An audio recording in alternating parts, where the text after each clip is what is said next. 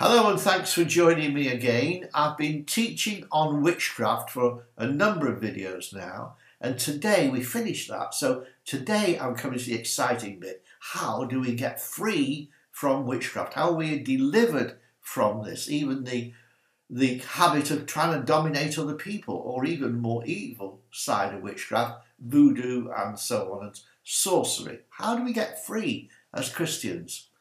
We cannot get free by excessive church attendance, big offerings, or even repeating scriptures. The only way out is by execution. Paul wrote in Galatians 2:20, I am crucified with Christ. That's the way out. The key scriptures are in Romans 6, verses 3 to 6. Now do take a little time and read those scriptures. I can't read them all on a 7-minute video. I can't do it. It's not the time. But Paul wrote there, are you ignorant of the fact that all of us who were baptized into Christ were baptized into his death? So in other words, he's saying, and follow the logic of those scriptures, when he died, we died. And therefore in verse 11, reckon yourself to have died. The old David is dead. This is not the old David. This is not who I used to be. He's dead. And I reckon myself dead. That's the way out of witchcraft. Now, I use this illustration a lot to help you understand. I'm sorry if you've heard it before and you're fed up with it.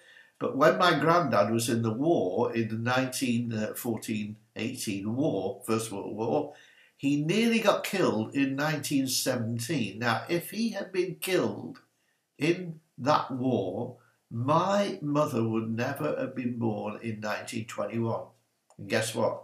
If she'd never been born, I wouldn't be here talking to you today. I would have died in my granddad.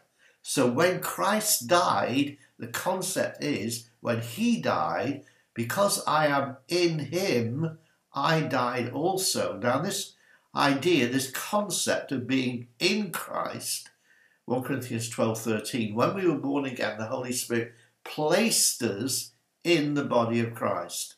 And so we're in him. That's where we are, that's where we stay. That is our location. And by having been placed in Christ, Paul talks about that as a spiritual circumcision. Now read these scriptures here, which are in Colossians 2, verses 11 to 15. Now because we have been placed in him, and we've suffered, or not suffered, but we have undergone spiritual circumcision, then we can get the benefits of that spiritual circumcision, because Jesus, in that one offering, he absolutely cancelled and blotted out the handwriting of everything that was written against us. All the stuff we'd done, all the sins, all the stupid decisions, and all the nasty things we may have done, cancelled, nailed to the cross. You know, you need some tissues when you read these scriptures. They're there on the notes. God disarmed the principalities. Satan is defeated. That's the key thing. And we have died in Christ because of his single offering. So the road to deliverance from witchcraft is pretty simple. If we live a carnal life, which is when we used to do, probably some of us are still doing that, dominated by our carnal 5 senses, then we are not free. Our soul can be affected by evil spirits of witchcraft. The crucifixion dealt with that, but we have to apply it. We have to take it for ourselves. That crucifixion, followed by the triumphal resurrection of Christ, disarmed the devil by a single blood sacrifice as the Lamb of God. Our part is to trust in the completed, finished work, and by faith renew our way of thinking and say, well, he died, I died, and start walking in the Spirit. Now when you do that, there's quite a number of adjustments to make to walk in the Spirit in a consecrated way of life. Here are a list of things that we need to adjust. We've got some adjustments to make, but Christ did the job. We've got to read the scriptures, believe the scripture, and then make these adjustments. We must stop being carnal and walk spiritually, be dominated by our spirit. As I say, carnality is where logic dominates and stuff like that. We must replace theology. Don't just keep reading the scripture and see and find out who God is, what's he like, etc. Theology. We must replace theology by revelation. See? If you don't know anything about my arm, I have to reveal it, see? Reveal it to you. I can't, otherwise you don't see it. And God doesn't allow us to know him unless he reveals himself to us. So, theology must be replaced by revelation. We must realize, thirdly, we don't need education, as the politicians tell us. We need discernment, which is a gift of the Holy Spirit. To know things in God, we need to discern him and to understand him.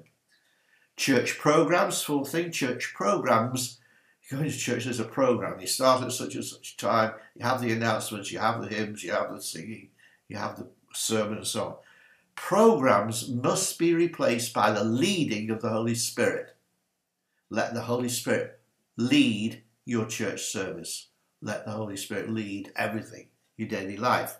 What you're going to eat for lunch. Let him lead you. Okay?